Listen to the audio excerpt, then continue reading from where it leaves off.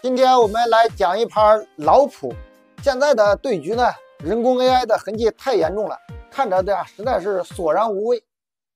这是上个世纪的一盘对局，红棋呢是小神童李义庭，黑棋呢也是鼎鼎有名的一个大高手董文渊。我们看两个棋王的这个龙争虎斗，红棋当头炮，董文渊把马跳，红的上马，黑的出车。红的出车之后，黑棋呢很有风度，去头平风马，把挺兵的权利交给你了。红棋呢既没有挺三兵，也没有挺七兵，直接选择了一手挥车过河。用现代的布局理论来看，这都属于布局移形。黑棋在这里如果说选择平炮对车，红棋呢是没有任何便宜的。当时黑棋没这么走，黑棋呢是选择了一手卒三进一，红棋跳边马，黑棋冲边卒，红棋平炮准备开出法拉利，黑棋呢外马封车，这样呢就形成了一个五七炮不进兵对平风马的一个套路。按照现在的理论，红棋这个时候正招应该是走一手车九进一，但是当时呢红棋呢走得很凶，直接就兵五进一，要从中路强行突破。那董文渊确实也是一个大高手，他选择了一手退炮，这也是局面下最佳应手。你现在就不好意思再冲了呀，你再冲人家加个炮，你一对人家先打你一将，再把车给你一踩，那你这小兵辛辛苦苦冲几步给人家千里送人头，那肯定划不来呀。那红棋呢就在这里选择了一手平炮，下一招准备七合炮打你的马，你马走开，我再把车出来。但是你这个炮平一步再平一步，很明显的在这里就浪费了一步。黑棋高车，红棋进炮一打，你这踩不进来，你这个马要是跳到边上都远离到主战场。我们经常说了，马跳边必被歼，边马不干活，所以说他没有踩进来，他选择退回去，踩你一步炮，抢个先手。那红棋呢也不躲，出车对抓，你这个炮没地方闪呢，你高这儿也没有用你总不可能高到这儿交给车吧，这阵型多别扭人家又进炮打你。你要是平边上进车一捉，这个棋呢也是要崩。那由于他刚才走了一手炮八退一，那这时候这招炮的作用就显现出来了，平炮跟你对车，那红棋呢也只能接受杀掉，黑棋呢开炮打掉。你现在踩着人家的炮，但是人家这么还踩着你的车呢。红棋呢选择吃象，黑棋在这里先回马踩车抢个先手，你这来不了，你要是躲到这儿来，那你这个车相当于给关禁闭了，弄到一个小黑屋里了。他就选择了车退一步，车退一步，暂时呢你退炮打死车还打不了，我可以伸进去炮。你要是平车捉我，想着下一招打我死车，那我呢还可以往这甩，你一打我，我这底下一将，你就立马就玩完了。所以说呢他不能平车捉，你要是退炮打马，那他也是不要了，把炮一甩。那黑棋呢不愧是大高手，他并没有抓炮，也没有打马，而是选择退炮打你的炮。红棋这个炮不敢往这么甩了呀，来不及甩了，你还不敢吃的话一退把车打死了，那只能把炮伸进去。那黑棋呢再一抓，那他就只有躲一步。黑棋呢再一进车，黑棋这一段招法走的是行云流水，让人看上去也是赏心悦目。本来是置于边陲的一个车，瞬间投入战斗，占住了这个红棋的生命线，下一招就要吃兵压马。可见呢这个董文渊确实在这个象棋上天分极高。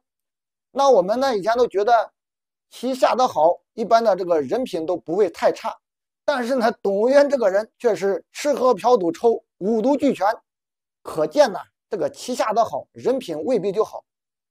据说现在也有一个高手，不仅棋下得好，而且呢学历还非常非常的高。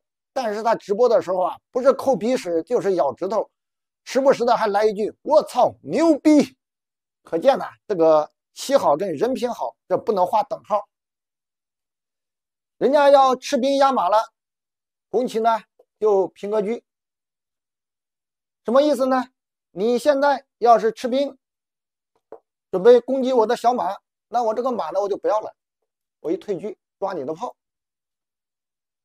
你不管这个炮往哪躲，我以后就是中间开炮给你来一将，那这个棋你就玩完了。那有的人说我不能架中啊，架中你打我可不带将啊，我下一招退炮打你。但是人家打完之后，你打的时候人家还有个砍你炮，你敢像吗？一像底下就要你的命啊。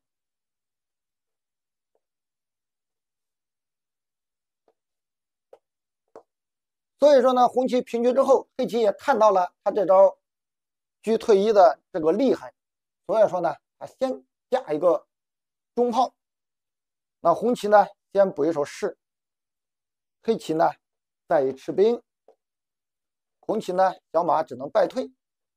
那走到这儿，黑旗应该说已经反先了，可能啊在这个优势下面，黑旗呢走的呀就有点随手了。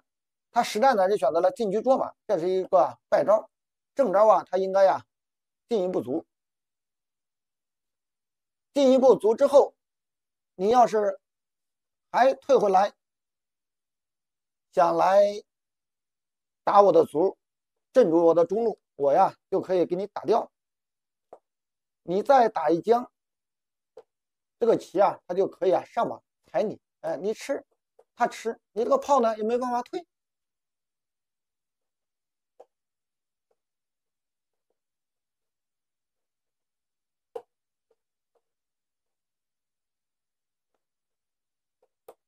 所以说这个他应该呀走一手啊卒七进一，还是啊占优的棋。可惜呢他是走了一手进车捉马，他想着这个马一走开，他还可以来一将，这又来一将，也挺厉害。没想到啊红旗这个马呀不要了，他选择一手出帅。那这个时候你还敢吃这个马吗？你要是把小马一吃，哎呀，他就是平炮过来打你，你也没招，打你这个小马，你小马不敢逃啊，底下要你的命，退炮保住都没用，也是强行给你敲了。他呀，更凶的呀是给你打掉，镇住，炮阵无子之后，下一招再一退炮打马，这个黑棋啊立马就崩了。所以说，红旗出帅之后，这个小马呢来不及吃了，展开退车，准备以后啊借助这个炮的掩护跟你对车。那你这相当于一进一退，在这啊也让了一步棋。红旗呢冲兵，准备拆散他的炮架。你要是对车，咱俩就对，对完之后我小兵过河。